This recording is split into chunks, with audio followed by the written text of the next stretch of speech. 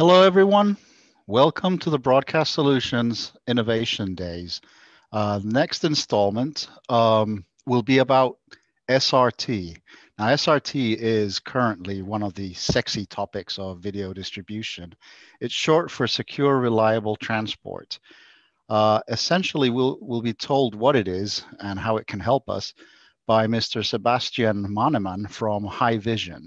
Now, Haivision is a company that pretty much refined the open source idea behind SRT and made it into the almost standard protocol that it is today.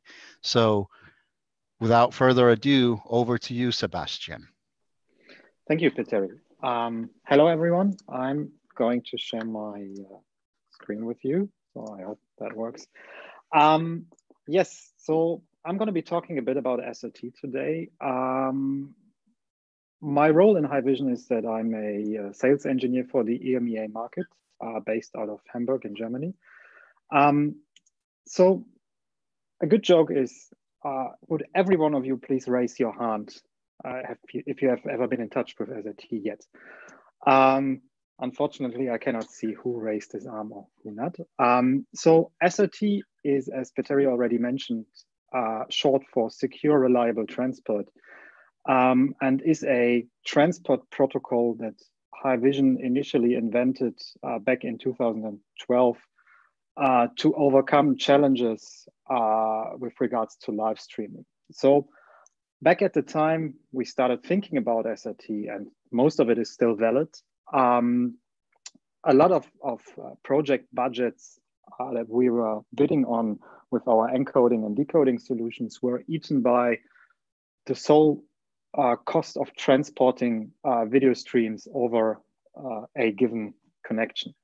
So basically, there are like 3 solutions that were out there and still are out there available. One of which is a satellite up and downlink solution, which is obviously the most expensive, I assume.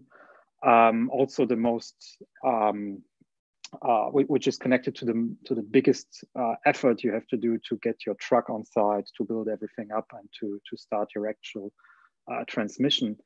It's kind of difficult to schedule, and it needs a lot of lead time to be dealt with. Most of these arguments also apply for private network topologies. So whenever you are not a big company that owns a network and can use it as you wish, you have to have a lead time to sign contracts, to get provisioning. Most of the time, you will need additional hardware, which is meant to connect you to this proprietary network stuff. And most of the times, frankly, contract terms are not reflecting the actual event that you are trying to stream. And then there are proprietary solutions that might use the internet to stream, but most of the time you're bound to a specific vendor. There is only a handful of options you have. There are also contract terms that go for an annual basis for SaaS solutions, for instance. And most of the time you would be priced per endpoint. The other thing is, when thinking about using the internet or a unmanaged network, it's not necessarily the internet, is that you will have to overcome a lot of challenges to get a valid, good-looking quality stream. Most of those challenges are, let's say, issues by design of unmanaged networks. So, for instance, you would always have packet loss on the internet. It's not a question if packet loss occurs, but how much packet loss does occur on a given day. So even on an MPLS network, you will still have 0.01% or something network loss in average. In a building, so if I stream from my basement up to my office, I already can see most of the time 0.1% packet loss, roughly. If I stream across my company's campus, the number starts increasing. And if I stream over the internet, on a good day, I might have 1%. On a bad day, I might end up with having 4 or 5%. It's also depending on the routing, on my ISP's quality of service. There are a lot of factors that I, as a user of this line, do not have in hands, and I cannot control this these effects. There are principles that, so the internet is a network of networks. It's not one big network, and therefore you will have different routing for in different moments in your stream, which can lead to delay or jitter. So jittering means that packets that are sent in a order will not necessarily arrive at the endpoint in exactly the same order. The delay is just simply the time from sender to receiver that varies depending on how my routing is going to be handled. And the bandwidth is not always the same. So I can have a good bandwidth connectivity from my house to the next POP of my internet service provider, and then it can boil down to something else. It's just not something that we can control. All of these facts for a, let's say, regular TCP, I call a website and they send me a response, it is not an issue. If I talk about video and I don't stuff my video stream with empty packets, I see immediate effects of all those things on my video stream because pictures will look blocky and will start to lose frames out. So all of this we had in mind when we first started thinking about, okay, how can we overcome all of those issues and how can we make it easier to stream using unmanaged networks? And we came up with the concept of SRT. So what you see on the top left is actually a piece of paper ripped off a wine bottle.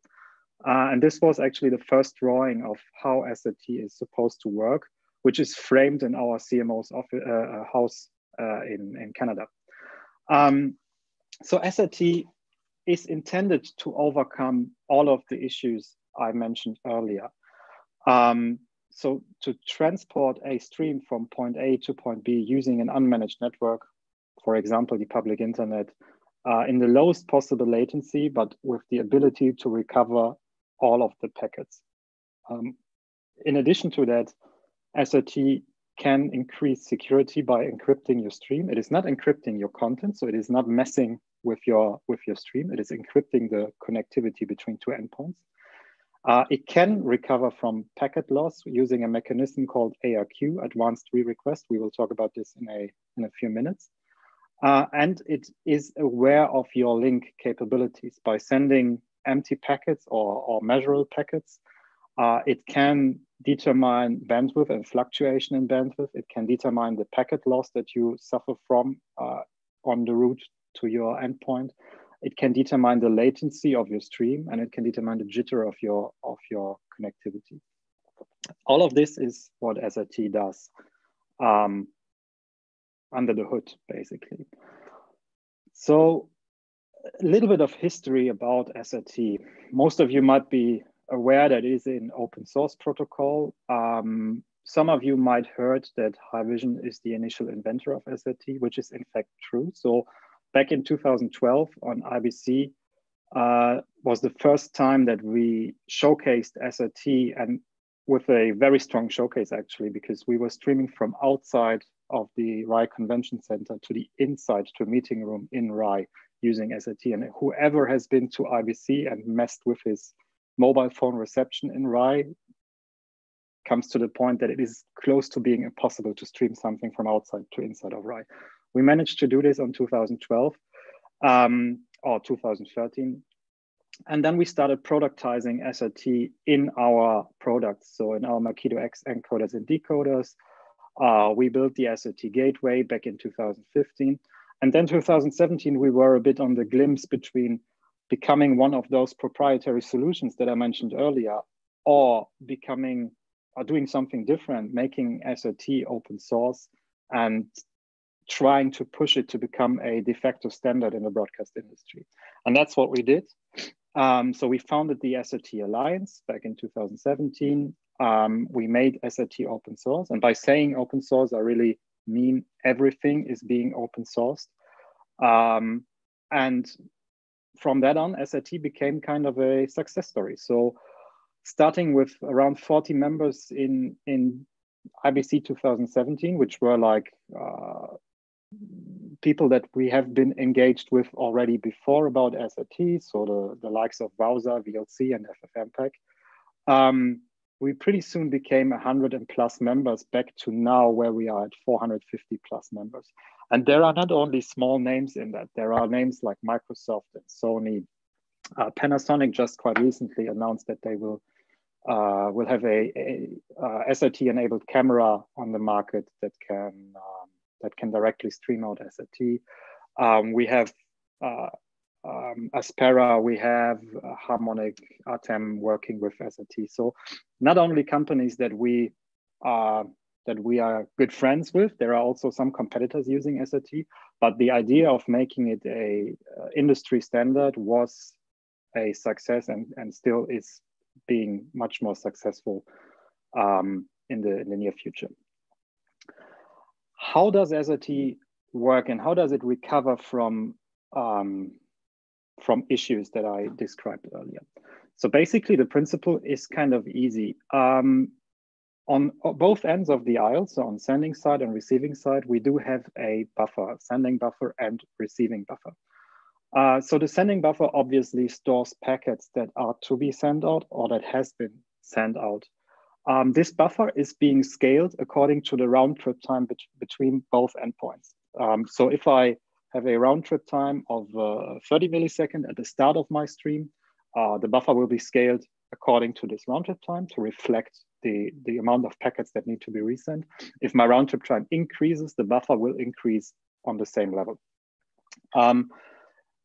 This sending buffer does control the actual latency. So if you look at SRT statistics, for instance, in your encoder and your sender, what you see there as the sending buffer is effectively the latency of your connection. On the other hand side, we have the receiving buffer, which can be lower than the sending buffer. That is because depending on the way how you decode and what device you use to decode, it will be quicker or slower in decoding and in emptying this receiving buffer.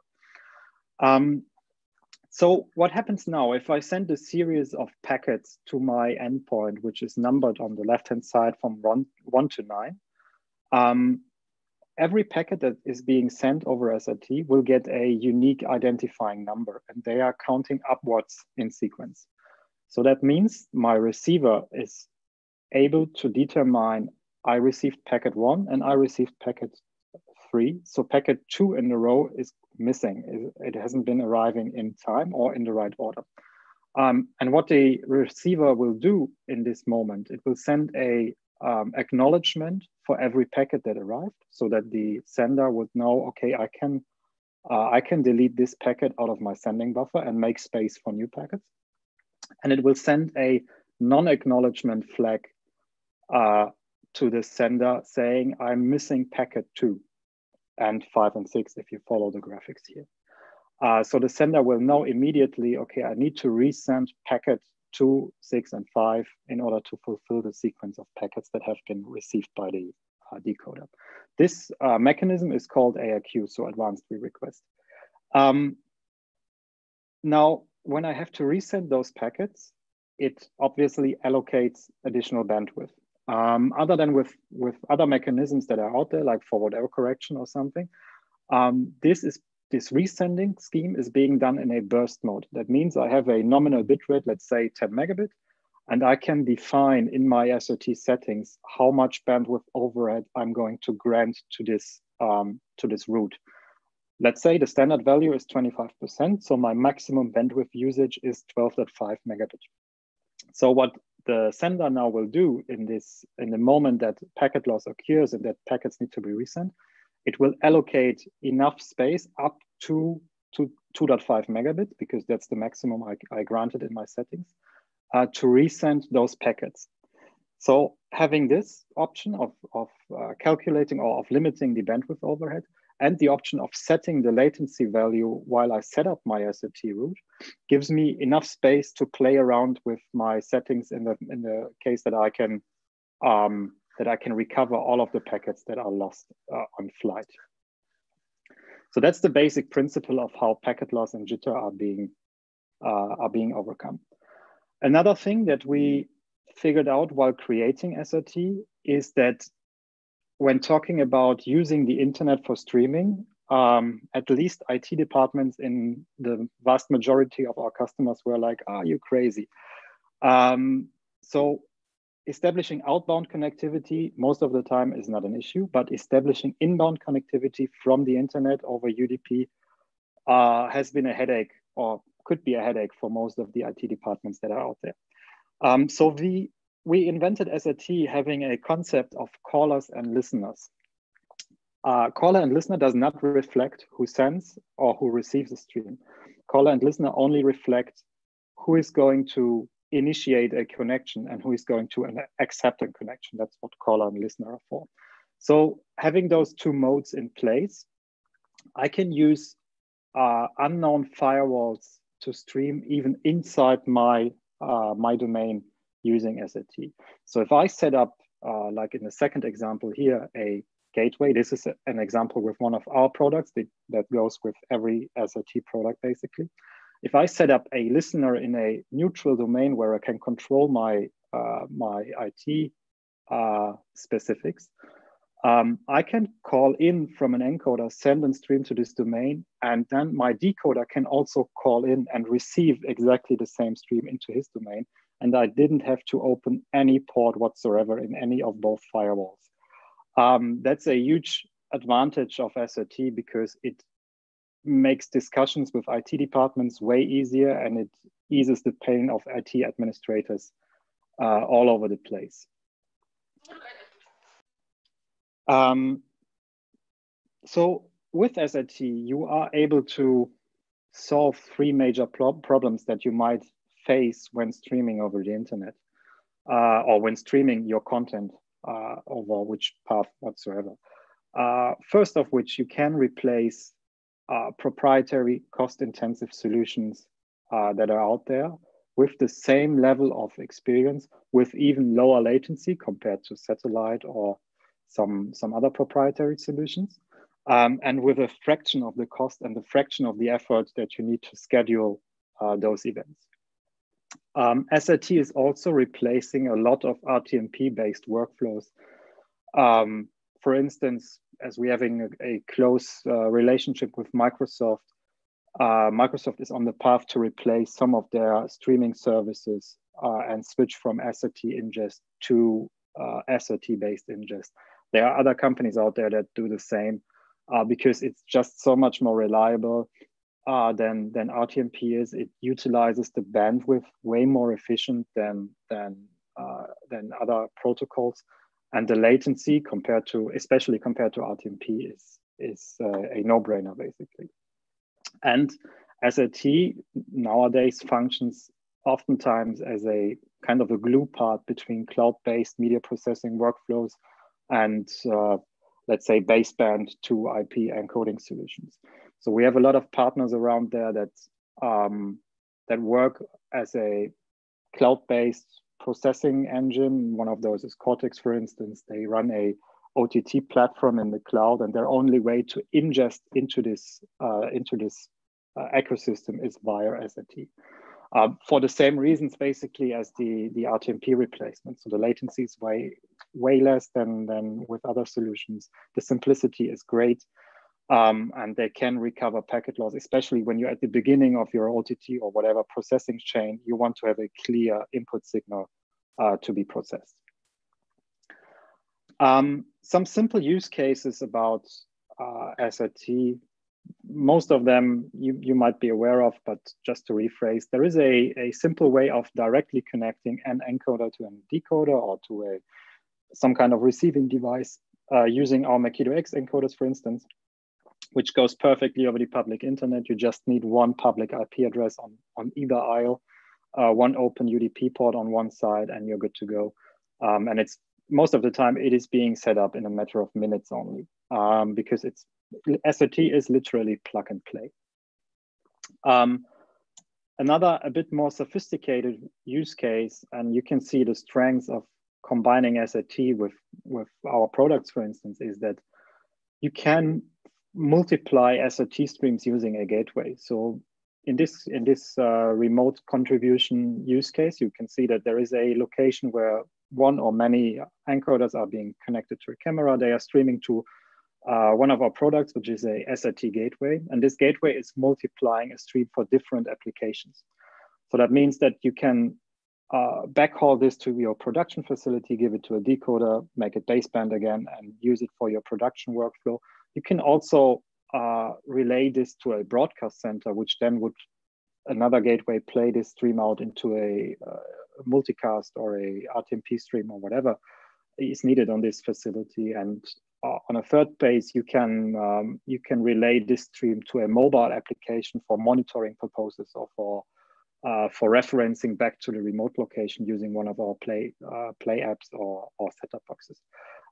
So that is where SRT and our products are kind of versatile and kind of strong, in the meaning that we try to utilize SRT as much as we can within our products.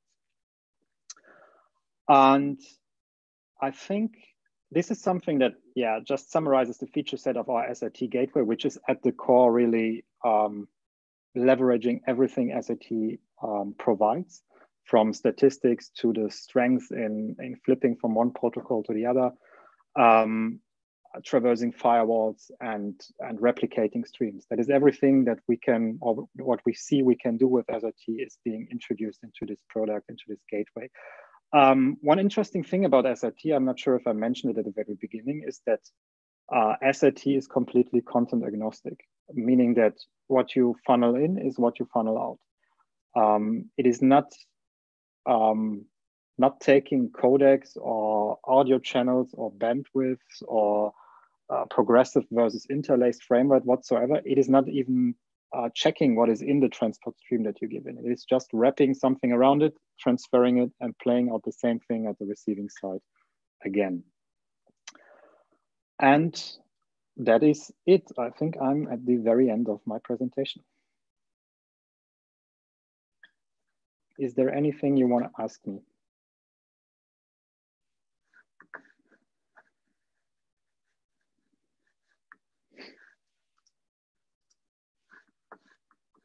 No.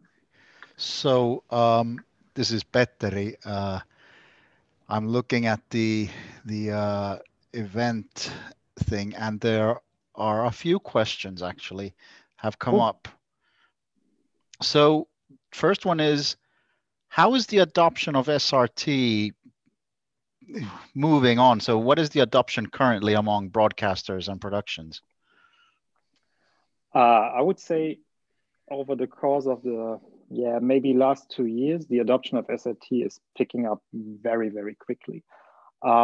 Reflecting on the market that I mostly work in, which is the Germany and Austrian market, we see a lot of movement in the direction of SRT, also replacing existing network capacities within broadcast domain. A lot of SRT in the event-based contribution sides. So I think it is picking up quite good, and it is in fact becoming kind of a standard. So another question is that related to how finished is the SRT protocol in terms of, are there any new features, novel features and functions that are coming in the near future or in the roadmap that would give even more possibilities for its use?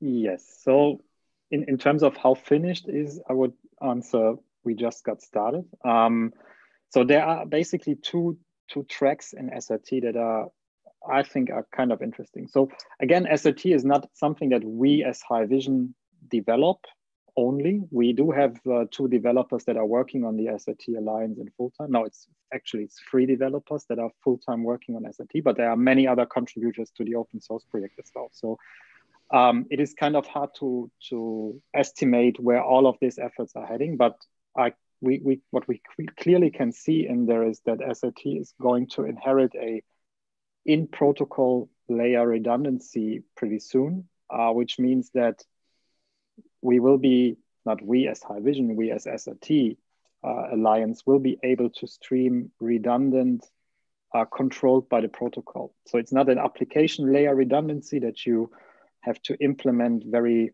with high efforts, it is something that SRT will provide you with as a redundancy scheme. That is really interesting and has been demanded by a lot of our customers, at least. And that is going to be there pretty soon, I guess, and it's going to be very interesting. The other thing is that with SRT, I mean, if either one of you went to GitHub and had a look at the SRT source code, you may have mentioned, have seen that there is a SRT live transmit, but there's also an SRT file transmit.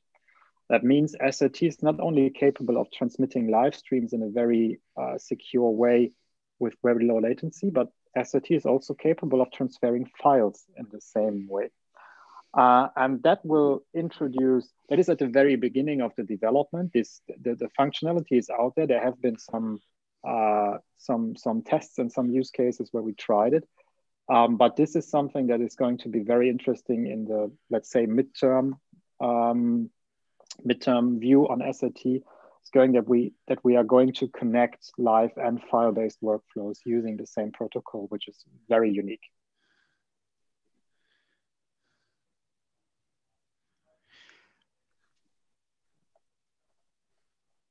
All right. Thank you very much, Sebastian. It was a very nice presentation, and thank you for the audience for watching this. And once again, thank you to everyone.